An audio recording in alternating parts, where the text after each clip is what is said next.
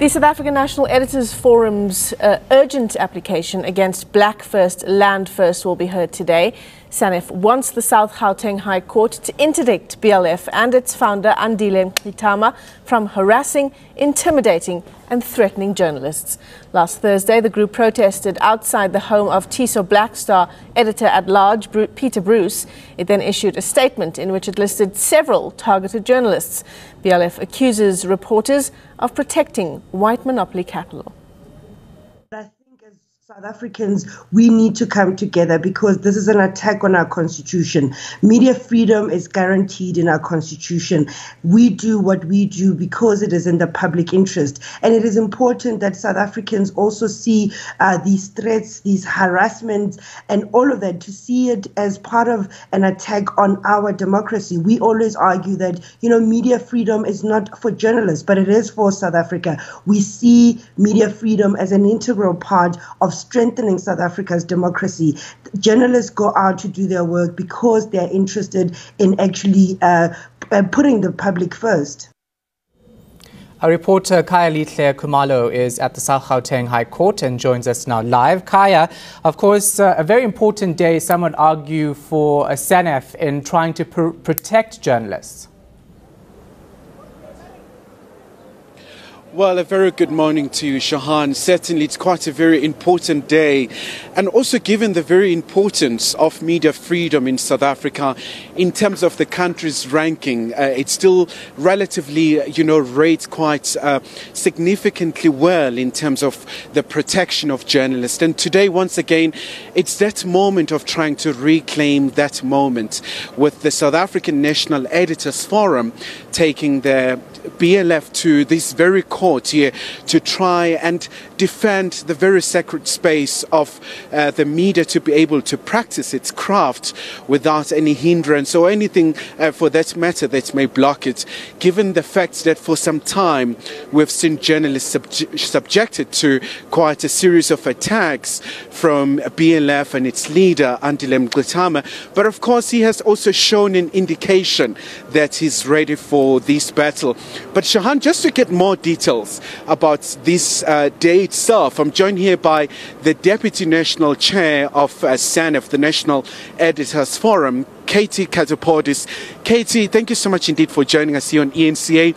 Just take us to the very importance of this case itself. For Sanef, this is very important because it's got to do with media freedom. For us, that is the huge issue here.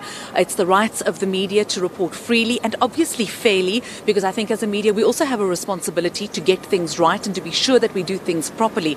But at the same time, we can never be hindered in the work that we do. We can't be silenced with threats and with intimidation.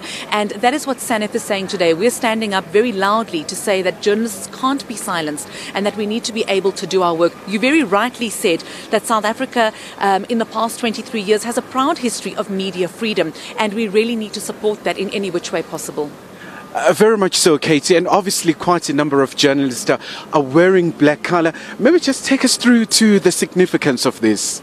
It was just about a show of solidarity, actually. It was just about a show of support for journalists nationally. For us, this is not just about a select group of journalists. This is not how we see it. We see it rather broadly as all members of our media fraternity in South Africa being affected by this, because ultimately it's about that broad umbrella that we call media freedom, that we're so proud to work under, for that matter. So this is what the thinking was. It was just about solidarity and all members of the media, in fact civil society, anybody who thinks that media freedom is an important issue. Because yes, while it's about journalists, it's not only about journalists, it's about South Africa. Certainly, Katie, and maybe just before we let you go, obviously the court will decide. Now the ball is just within the court's hands to just decide on this very crucial matter. Your expectation, just briefly?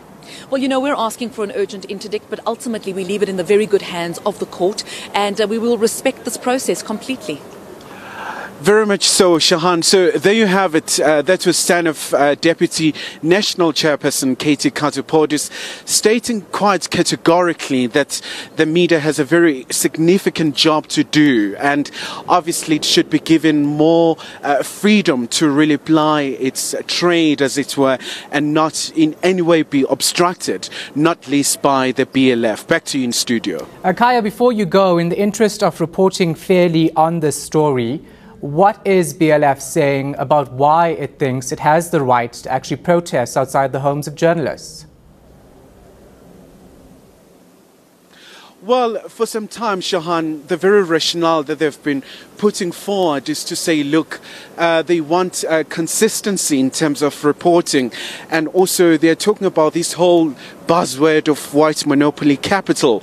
They are saying these are some of the journalists who are at the forefront in exposing the whole issue regarding this. But of course, I mean, the very side of the argument that has been coming across is saying, look, this is just a mere protection for the Gupta family. These are the journalists who have been so vociferous and expressing themselves and writing quite extensively in as far as the controversial families concerned. Right. But of course, Shahan, what I can also point out to you is that we're expecting them to protest outside the court. All right, thanks so much for that. Appreciate it. Our reporter Khayelihle Khumalo outside the South Gauteng High Court.